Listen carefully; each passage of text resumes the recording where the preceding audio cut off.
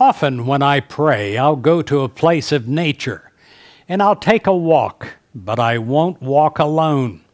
I'll take my trusted companion with me. I'll have a walk with God, and I invite you to do the same.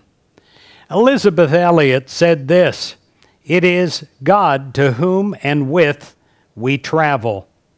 While God is the end of our journey, God is also at every stopping place." In 1 John 2, verse 3, it says, "By this we know that we have come to know God, if we follow God's commandments." When you take a walk with God, you take a walk with a trusted friend. You take a walk in faith because you know in this place you're going to feel good because you're with one that loves you unconditionally, accepts you unconditionally. And you talk, not in holy terms, in big words, but you talk as you would to a good friend. And then you listen. You look at the beauty of nature, and perhaps you even see more because of the consciousness you're in that moment. How do others know that you're walking with God?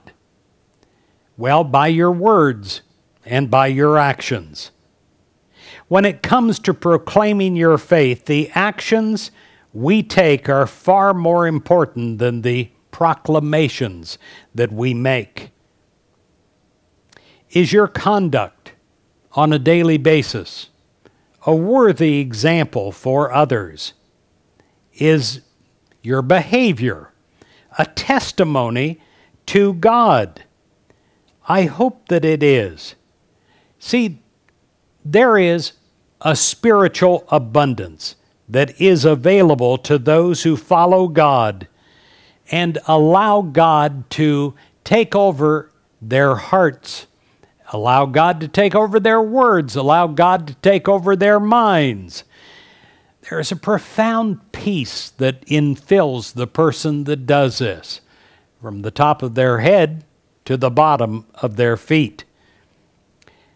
If you're like most of us, you are aware that some part of you needs vast improvement. I know I am. Well, ask God to help you in that building project, and God will.